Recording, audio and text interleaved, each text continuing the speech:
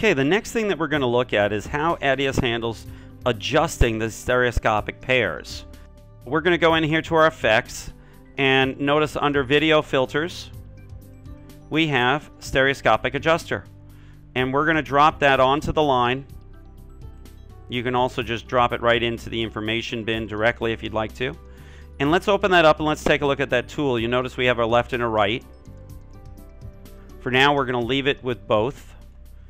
And what we're going to do is we've got horizontal adjustment, we've got a mask left and a mask right, and we even have flip. So if you're working with a beam splitter, you might need to flip eyes. Also, if you're working with a GoPro, you'll need to flip eyes. And you also have trimming, which works to go ahead and trim and adjust your size of your frame.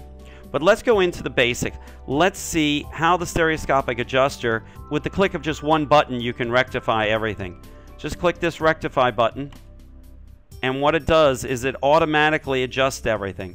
And let's click auto trimming because that'll zoom it out just slightly so that you don't have any edge violations. Let's see exactly what that just did. It went in and it did see a slight deviation, very, very minor on the vertical. It also saw a slight deviation on the zoom. That's the auto trimming that came into play. And it also had a slight keystone problem that needed to be corrected. And it sees this much better than your eyes can see it, to be quite honest. And now what we've got is we've got, for our vertical and zoom and keystone, rotational errors, anything like that, we've got it automatically corrected with just a click of one button and a second button for auto trimming. Now you're left to just go ahead and adjust your horizontal, your interaxial, wherever you want that to be.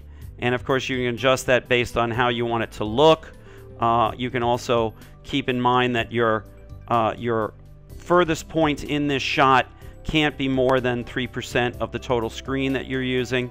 So this gives you, this is where your creative control comes in. You can do that either by scrolling, just grabbing the handle here and moving it. You can also go here and actually enter the numbers that you want. You can use your scroll wheel, as I'm doing right now on my mouse. Or I can grab it, hold down the left key on your mouse and pull down.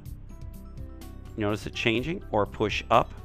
It will continue to change even as you get past the screen. Okay, so we've made our adjustments, but let's say that we want to change our adjustment, our horizontal adjustment, our interaxial adjustment in the shot. Perhaps the shot before it is got a different setting and you're trying to float the convergence to go ahead and match the previous shot so that you don't create eye strain for your viewer.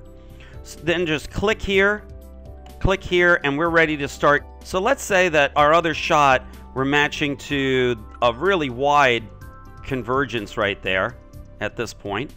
But then as we move forward, we want to bring it back. Now I'm going to make it pretty short. But what I'm going to do is I'm going to change my convergence, and I'm pulling my mouse down and I'm bringing this together to where we're creating the convergence plane on the edge of his jacket right here. And now what we're going to do is we're going to test it, and we're going to click playback from within here, and you're going to notice that the convergence is already shifting and changing. And here it is, and as we get to him, there it is. And let's say that we have to match this. We've already done our editing, and at the end of it all, we want to go back out to the other convergence. Let's create another spot so it'll hold the same convergence, and then by the end, we want to make it shift out further, maybe to match the next shot. So now we get to this point, we're still converged on him. So now we get to this spot, we're still converged on him. And as we hit play going out of the clip, notice the convergence is shifting back out and going to a much wider convergence setting. And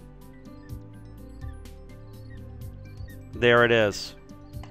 And if we click OK, our clip on the line will reflect those changes as well. Let's turn off this audio for a second. So as we play back, Notice as it goes in, our convergence is already changing right here. And just where we told it to, there it is. And that's how easy stereoscopic adjusting is. One more very important tool we're going to take a look at that always is included with Edius is the layouter tool. Now what they've done in changing the layouter tool is they've given you some additional things that you can do with it. Let's close our stereoscopic adjuster. Let's bring up the layouter tool. And you notice now we have a 2D and a 3D setting. Let's click the 3D setting, and I'm going to quickly show you one of the nice little features here. You now have an adjustment for lens separation by percentage or by pixel, and a zero parallax tool. These are used to do stereoscopic correction and for working with 2D objects in 3D space. This will make your maximum lens separation whatever you want it to be. You can increase that, decrease that as much as needed.